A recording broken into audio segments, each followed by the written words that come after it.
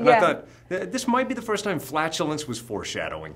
Yeah, it might be. I think it might be the first time there's flatulence in a period film as well. Well, many films. Is there flatulence in many films? I think there needs to be more. Yeah, there should be, shouldn't there? I mean, it's such a part of my life. Right. You don't and get... of any good marriage, you know. It's a part of life. Everybody. Yes, everybody does.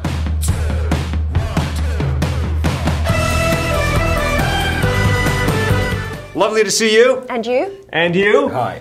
Congrats on this. Thank you. I love this movie. What I love about it is that I've never anticipated a period piece to play as contemporary as this does. Yes, we agree.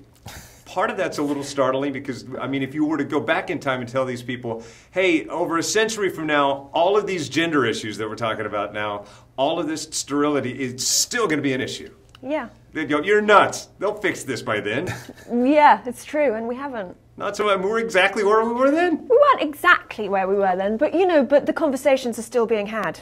True. So, I mean, so yeah, I think it's extra. I mean, the director talked about this like a Trojan horse movie, and I think that's kind of true. You know, you think you're going in to see one sort of film, and it just kind of takes you right off on a whole other thing, because it does feel very contemporary and modern, and talking about gender, and talking about sexuality, and talking about feminism, and, you know. Sure. It's great.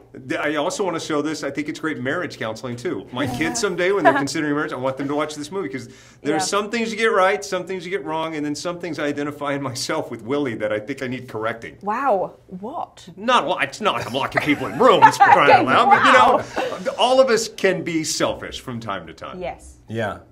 I suppose the best thing, marriage guidance-wise, is when a marriage is over, when a relationship is done. Yeah, that's true, actually. Yeah. Not to linger, you know. And I think that we were just talking about this, that it worked really well for a time, as so many marriages do. And then when it's done, thank God we're allowed to divorce now. Yeah. Right.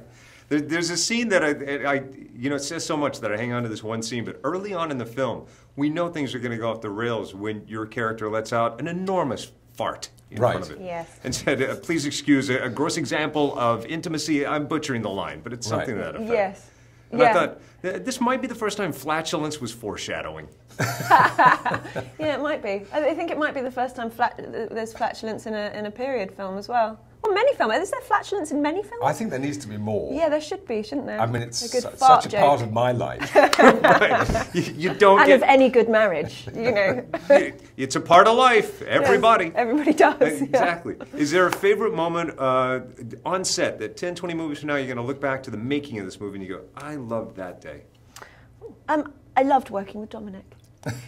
That was nice, wasn't it? No, I mean, but I think you know, generally the relationship between Willie and Colette was so fascinating, and they were so kind of sparkly, and they were two fiercely intelligent, fiercely independent, unbelievably charismatic people who argued an awful lot. And so, you know, there's some great scenes of us just sort of bickering, and again, just this power struggle between these two actually very powerful people. I just loved playing. Amen. How about you?